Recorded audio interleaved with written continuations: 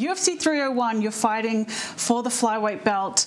Talk us how the Pantoja fight kind of came about, because you fought and then, a week, 2 weeks later, we're announcing you're fighting for the flyweight title.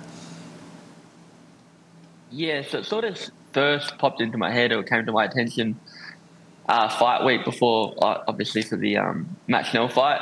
The broadcast team sort of asked, would you be willing to fight Pantoja after this one? And I thought it was a stupid question, but well, obviously, but there's so many more people above me, and they just sort of went through the list and said, this guy's injured, this guy's got this going on, blah, blah. So it's like you and Makayev. I went, well, okay, definitely willing to step up. And then after the event, Makayev had a not so great performance. I had a one-hitter quitter, as you guys called it.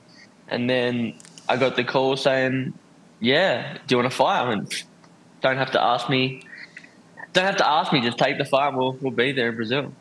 Well, you will be in a true road environment. Geonese Arena in Rio is a fortress. This is not the West Coast Eagles traveling to the MCG.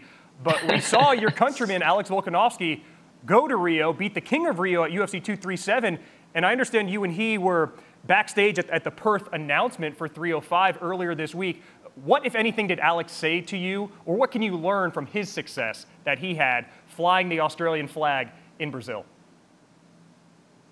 Yeah, he just mentioned that obviously they're going to be saying Uvama here, which is like you're going to die over there, and it's going to be very loud. They're going to start throwing stuff, all that good stuff. So I'm excited for it. Yeah, all energy is good energy, right? And I've had some hostile crowds before, and it was really fun. So I can't wait to get booed in a massive crowd, and yeah, just make sure afterwards I don't go anywhere silly, I think. Well, it is a 2-month turnaround from the Schnell fight to this fight.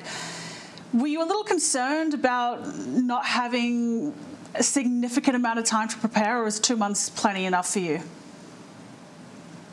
I mean, obviously, in an ideal world, you'd get 12 weeks and that sort of thing, but I've been training for 10, 12 years now. I've been fighting for 10, training for 12. So if I'm not ready now, when will I be ready?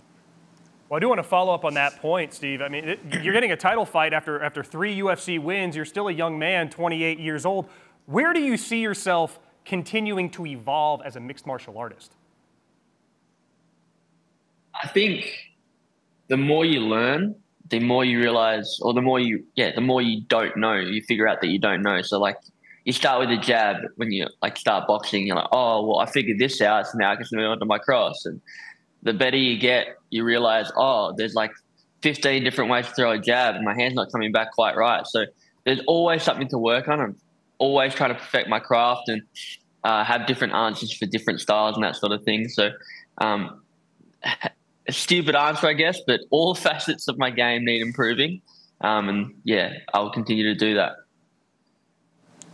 Well, you've definitely shown that you are capable of adjusting to a lot of different styles, and you're going to be fighting a very unique style in Pantoja at UFC 301.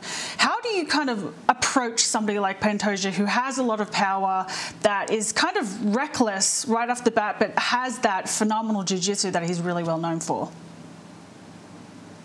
My plan mainly is just to punch him in the face and not get hit. He's going to, again, obviously come reckless. I'm going to try to stay on the outside. It's like death by 1,000 cuts, I guess. If I try to go in there and hit him really hard, it'll give him the chance to get in there and grapple with me and get into the mid-range where he'll have an advantage.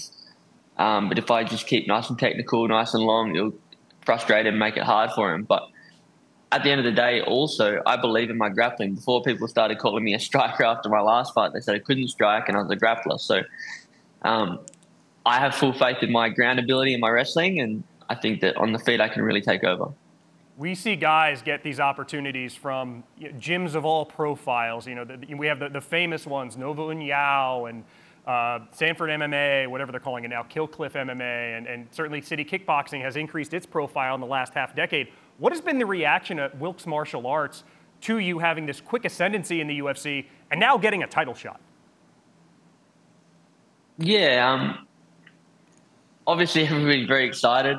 I don't know whether they didn't believe it beforehand, or the people that are close to me definitely thought I could do it, and they've been pushing and helping me a long time. But like the people on the newer people, or the people on the outside that don't get to see what I'm doing every day at Whoops, they might be like, "Oh, how did this happen? I can't believe somebody from Perth is sort of actually made it." I guess I don't know, but I guess I don't know how to answer it in full. Just everybody been supportive, I guess.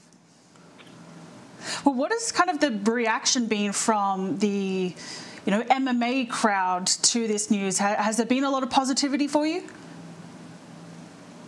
I had this quickly. I've talked to other people and listened to other people, and they say don't read the comments, but I couldn't help myself for a while, so I was reading them anyway. But yeah, I quickly realised it's probably best to turn them off, because you have both the people that are complimenting you so hard that it gives you a false sense of reality, and then you got the people that are hating on you and wishing you to die and all that sort of stuff. So I'm trying not to read the comments and just talk to people around me and listen to people around me, and we'll get a full picture of what's to come. Well, the nice thing is, in your sport, it is the ultimate proving ground. You have the ultimate opportunity to prove yourself and silence any haters that there might be. Steve, take me into the octagon. UFC 301 Rio. Aside from, as you said, punching Pantoja in the face more than he punches you, what can we read from your body language or what you're doing in there to know that you're where you want to be, both mentally and physically, once that fight starts? You'll see that I'll be calm. I feel like I'm very good at, hiding my emotions, not getting too excited, too down, to anything, like just staying within myself. And you'll see that I'll look almost bored, I think some people have said, during the fight, and that's how you know that I'm ready to go. Well, a 2-month training camp from Schnell fight to Pantoja. It'll be 3 months to UFC 305 for another quick turnaround.